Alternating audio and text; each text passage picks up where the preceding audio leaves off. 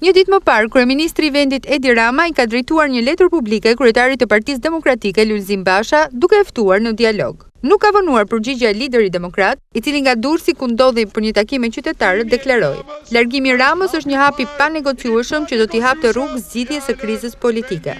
Në letrën e hapur, ku nuk mungon doza ironisë, Rama shkrua ndër të tjera se dialogu duhet të nisë pa humbur kohë, pavarësisht atyre që thoni e mendoni të bëni ju në 30 qershor dhe pavarësisht faktit se unë 30 qershorin s'kam asnjë fuqi ligjore ta negocioj, edhe pse ju jeni i lirë ta diskutoni në tryezën e dialogut. Në konversimin e qytetarëve durrësak, Rama dhe Basha duhet të merren vesh edhe nëse nuk bien dakord në emër të së mirës së vendit.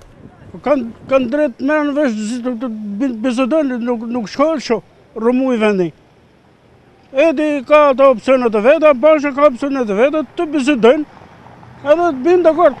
Jo, të vuj populli të prishën nuk pas zgjidhin një problem as në hipoteka, as të në bashki, ka puna për tokë e kuadrit, komplet. E di, incident, ata e din. Do ta gjejnë gjuhën e përbashkët? Duhet ta gjej. Po se gjetën ata, dikush do hyjë që ta gjej. Nuk e din. Besoni që do i gjejnë gjuhën e përbashkët?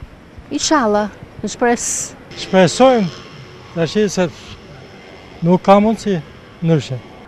Merrja vesh e shqiptarëve është shumë e mirë. Qofte e udhëhesave, qofte e jona si qytetarë. Gjithmonë mu marrë vesh me çdo njeri është gjë e mirë. Për mendimin tim, si plak. Po këta do merren vesh me njëri tjetër? Nuk jam mendën të atyne se si do bojnë, po mu marrë vesh mirë për veti dhe për popullin e vet, bojnë mirë. Me shpresën pa e përcaktuar si të vëbek, si e cilëson kryeministri në letrën e tij, se dialogu midis palëve do të nisë përpara 30 qershorit, kujtojmë se pak ditë më parë u mbushën plot 2 vite kur 2 liderët aktual të politikës shqiptare, kryeministri Rama dhe kryetari i Partisë Demokratike Rama Basha, arritën një pakt mes tyre.